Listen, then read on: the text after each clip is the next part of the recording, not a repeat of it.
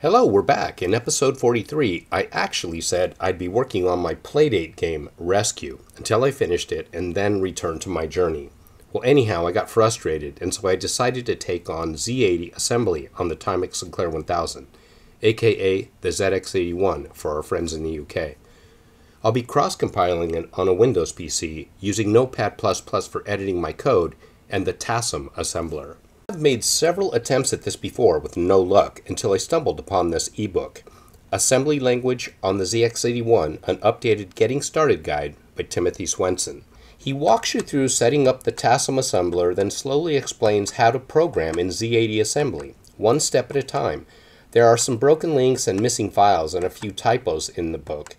But with the help of the Sinclair ZX World forums, I was able to learn enough ZX80 assembly from Timothy's book to create a decent port of my Invader game demo. Also, this page here on Z80 instructions and addressing modes was invaluable. This version is also very special to me, like the Commodore 64 version, as this was the first computer I ever owned back in 1980.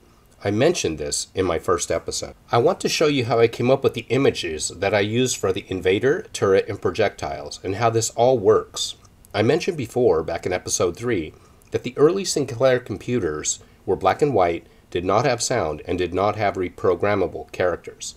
So you have to create images with the simple graphic characters that are shown on some of the multi-use keys on the keyboard, shown here.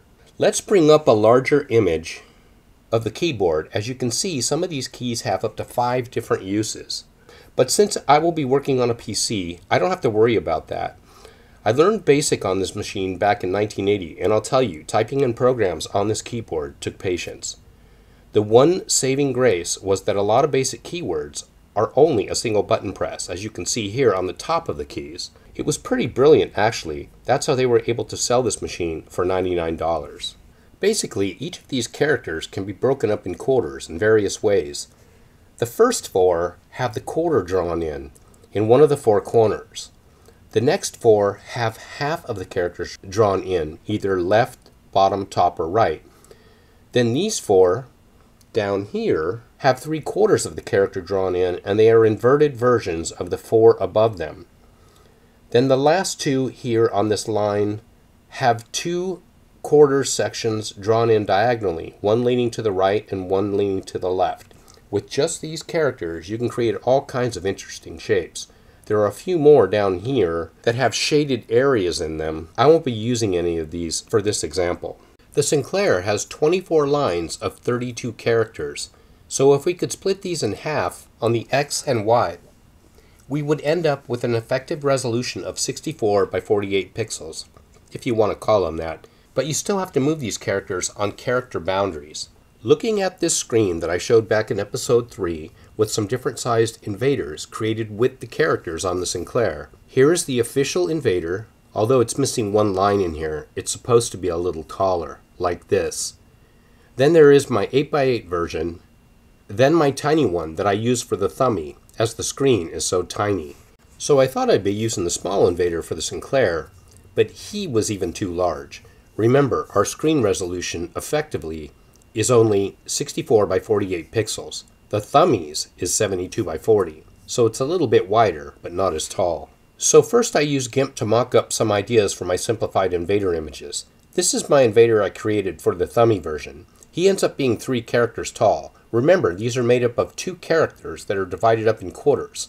So this would make up a character. This would make up a character, and unfortunately we would require another character just to show his little feet. So I just removed his little antennae, and now he's only 2 characters tall, but he's still 3 characters wide. And I'm only using 5 pixels because he needs a center to shoot a single pixel wide shot from.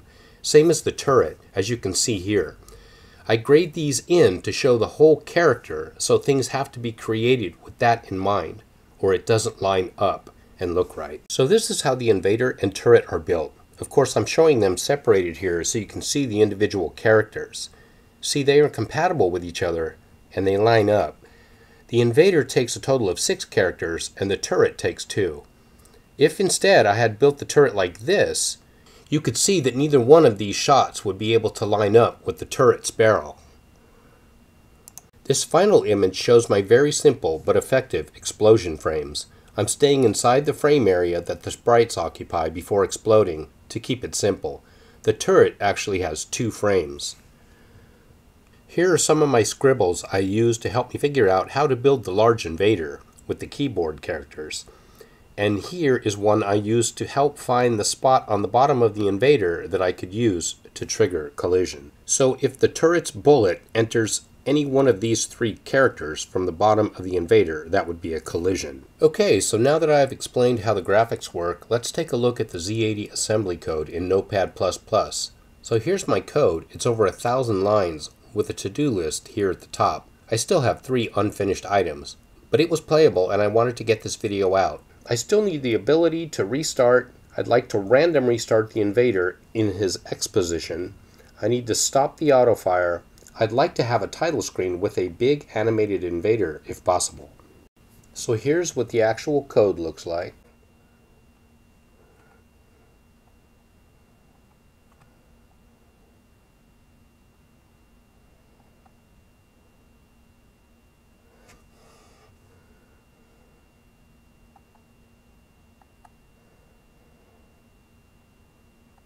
I also moved my constants, variables, and my initial placement of the score and remaining lives.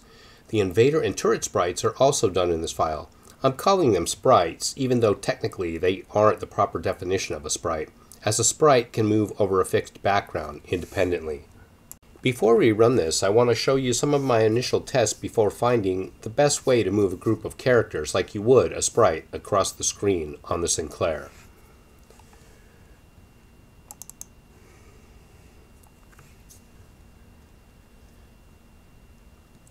This one is from the program that I showed back in episode 3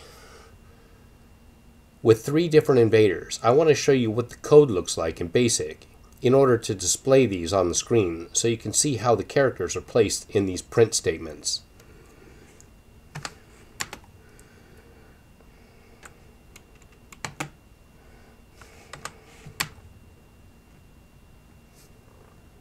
This second one, also in BASIC, shows just how incredibly slow it would be to move a 3x2 character across the screen in BASIC. And here's what the code looks like.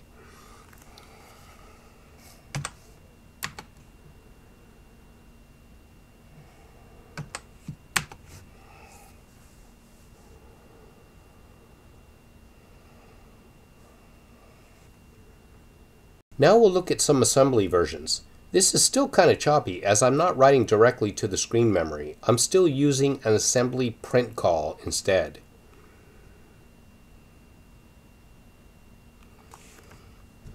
Still see that it's kind of flashing and popping as it moves across the screen.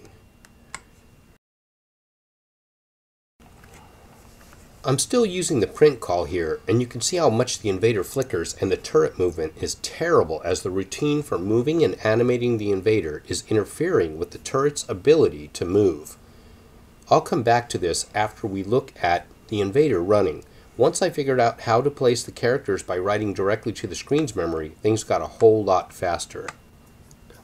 Also, notice how long it takes for the invader to actually show up on the screen.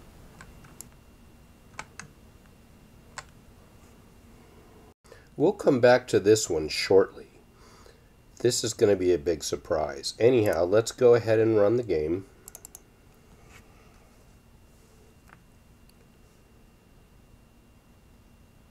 We start out with the turret in play, and we have 2 in reserve in the upper right hand corner. Look at how smooth the turret and invader move now. No more popping and flashing.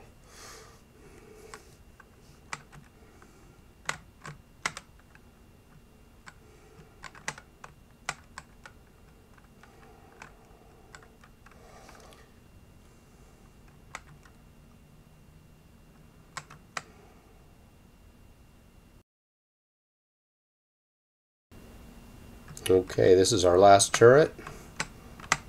Let's score 1 more point, and then we'll get hit, and it's game over. So there it is. So now we'll go back and look at that last file we skipped over before. This is a full arcade pixel perfect invader. It's 8 characters wide and 6 tall. That's 48 total characters to draw and move around the screen. It's too big, but I just wanted to show you how fast you can move something on this little machine if you use assembly. And I've slowed it down, otherwise it moves so fast it's just a blur.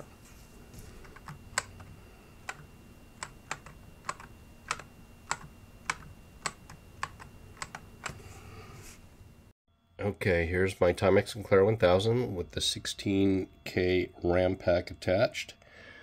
Here it is displayed on the television, and this is my Maxduino Ultimate. It's a digital drive. And you can see invader.p is showing up on there.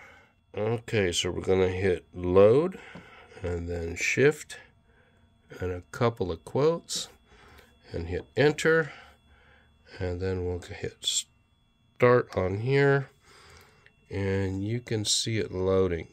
And this takes a while. Meanwhile, there's nothing on the display. Okay, looks like we're about ready, and there we go. Now I got this set up for traditional, like a PC keyboard with WASD. So we're moving left and right, and we're firing. Look at this. This thing is running great on here, on a real hardware.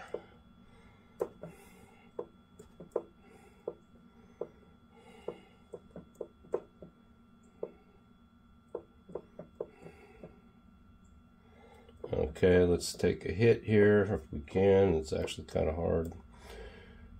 There's one. So we lose a turret there.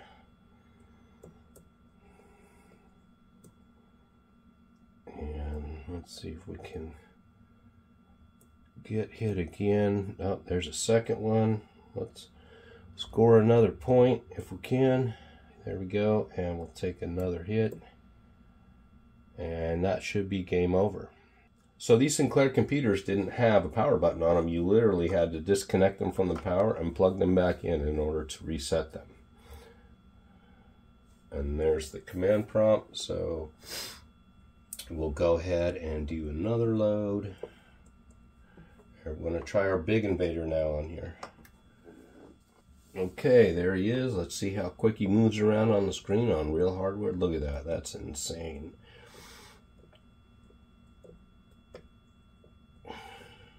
Look at the size of this thing. It's like the size of a large calculator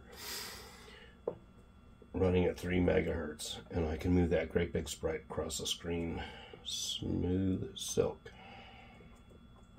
So, next episode I will be showing a port of Invader to the Atari 8-bit computers. That includes the Atari 400, 800, and the Atari 600XL and 800XL. I'll be programming it using C with the CC65-6502 C compiler, like I did with the Commodore 64. Well, that about wraps up episode 44 of my journey in game programming. Please like and subscribe and leave any comments or suggestions you may have that could make these a better experience. Until then, bye. I'll talk to you next time.